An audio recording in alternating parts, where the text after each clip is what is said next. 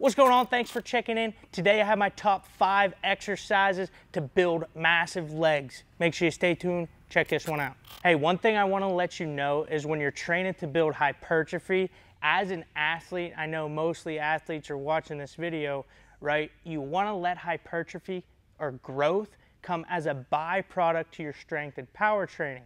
But sometimes you want to just, grow. So if we're trying to build the legs, we want to dip into those higher rep ranges. Each exercise I'm about to show you today can be used to build strength as a strength main mover for that training session, or it can be used as accessories towards the end. So today's video, your rep ranges are going to be your 8s, your 12s, your 15s, sometimes even 20 reps to force the growth of the legs. So just keep that in mind. All right, coming in at number 1, if you want to build those legs up, is the front squat. Why I like the front squat is because it works on the trunk as well. So as an athlete, as a softball player like Big Tina is, you need that dynamic trunk control. No better exercise to work both than the front squat. Also, it's really good to get in those end ranges of motion. When you're looking for size, you want those deep end ranges of motion so you can hit the entire muscle. So go ahead and hit it. Front squat, you can go like a hang clean grip if your wrist mobility is good. If not, go ahead and rack it real quick, Big Tina. If your wrist mobility isn't as good as hers, you can go ahead, put it right up here, and then cross your arms over. But do it however you feel comfortable now. Good. So go ahead down into that full range. Nice. Now pop up.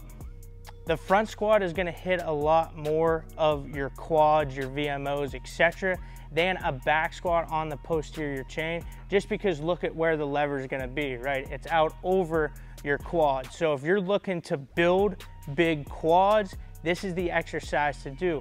And like I said before, end of a training session, after you do your speed and power training, hit your 8 reps, your 10 reps, your 12 reps, your 15, even up to 20 reps if you're just focusing on growth. All right, coming in at number 2 is a big posterior chain developer. You got the glutes, you got the hamstrings back there. We're gonna go high volume, high repetitions on this exercise. I call this a slump buster in here. Gets a couple laughs, right? However, it's just your glute bridge. All right, so you're gonna get a bench, then you can load the barbell up. We get this going pretty heavy. Big Tina, she'd have no problems ripping 3 wheels on this. So go ahead, scooch back. So the hardest part about this exercise is setting it up, okay? You can have your teammates come over and help you. So we'll lift it for you as you get in a good position. You're gonna put your scaps, your shoulder blades on this bench, and you're gonna bring your feet in to where it's about 90-degree angle here. So me and Max gonna help her lift up. 3, 2, up. Good, and get it in a good position between the pad and your hips. Now, even Big Tina, go ahead and scoot your feet out a little more to make it 90. Yep, and the goal here is to press through those heels and thrust up, and I always cue my guys and gals to hold it at the top of that rep for 1 to 2 seconds to stop that momentum so you're not bouncing it up and down. So go ahead and hit it. Good, pause up at the top, nice. And you're gonna squeeze your glute and hamstrings at the top of each rep here.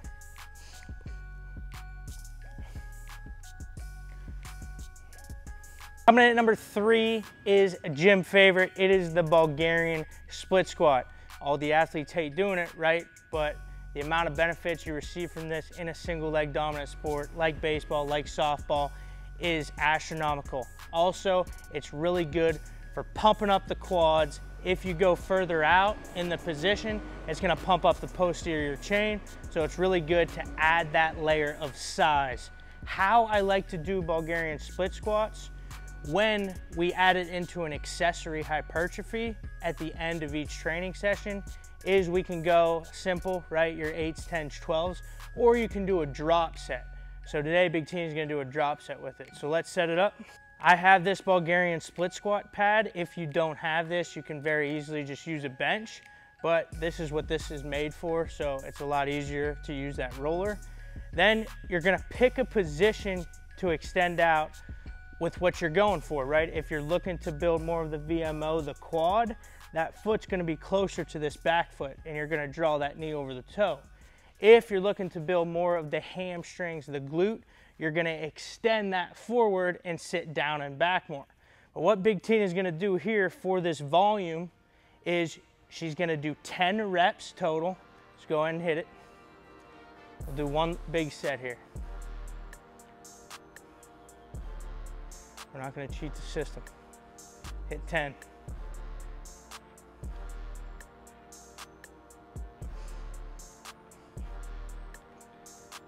10. Now after that 10, you're gonna stay in that position. You're gonna drop the outside one. Now you're gonna do 10 reps right now with that inside dumbbell.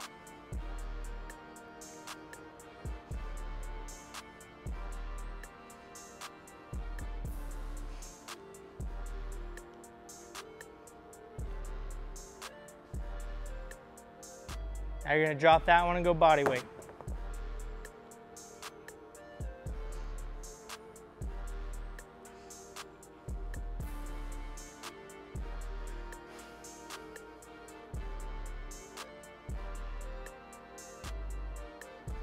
Good. Where do you feel that mostly? In the glute? That's because her leg was spread out, so she was sitting down and back.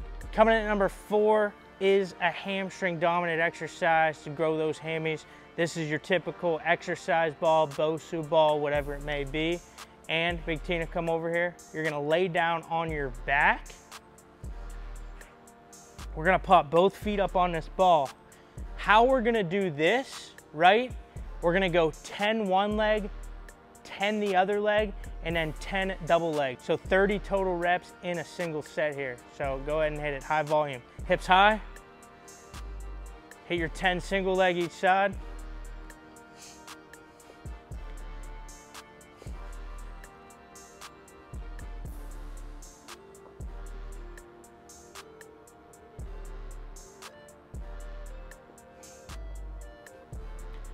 Biggest cue here, right, is keeping those hips high the entire time. Don't let those hips sag. That's gonna take that pressure, take that tension off the hamstring.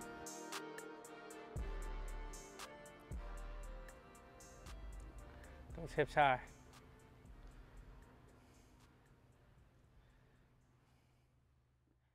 All right, last but not least, coming in at number 5, may surprise you. However, guys in the strength industry like to get carried away with stuff. You know, athletes all the time like to get real carried away with movements. But believe it or not, one of the most tried and true studied exercise for building hypertrophy of the legs is your typical everyday back squat at full range, full ass to grass. But listen, as an athlete, right, if you're going full range of motion, ass to grass, it's all about how you program it. Because if you're training those low joint angles, you're neglecting the upper joint angles that matter in sport. However, right, if we're just trying to get big legs, you can go high volume on the back squat, right? So go ahead and set this up, Big Tina. With the back squat for building hypertrophy, we want to go high bar back squat. That's just going to allow you to engage the glutes and hamstrings a little bit more, keeping that bar over your center of mass. Unlike the front squat, right, it's going to take some of that pressure off of the quads and move it to the back, move it to the posterior chain. So this is a big glute builder, hamstring builder. Hit it.